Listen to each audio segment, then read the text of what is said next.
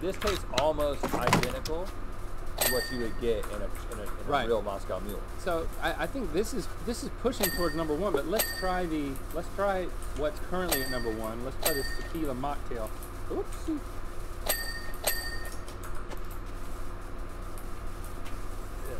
Yeah, it's got that watered down, too much ice has melted in it type of situation. You know what? I think I'm on team put the vodka at number one.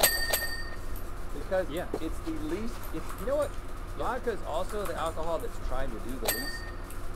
So as you look at these, I think the one thing we've learned, because we agree, is that you got some really good looking bottles, you got people jumping on trends, but as good as some of these look on the outside, very few of them are delivering on the inside. And I feel like this is less that this is a genuinely better product than all the rest of them. It's just that vodka is easier to represent with something that's fake than these other things. Do you believe that's true?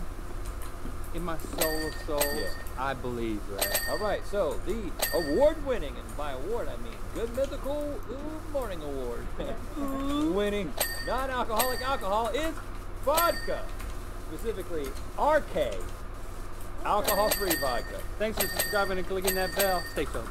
You know what's up. My name's Ezra from Lincoln, California. I'm drinking Screwball peanut butter whiskey, and I found Red's doppelganger. It's time to spend a real mythicality. At first I was like, that dude looks just like me, because it was me. Right. Yeah.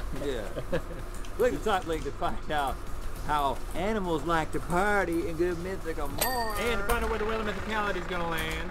Color your way through the world of mythicality with the Mythical Coloring Book, available at mythical.com.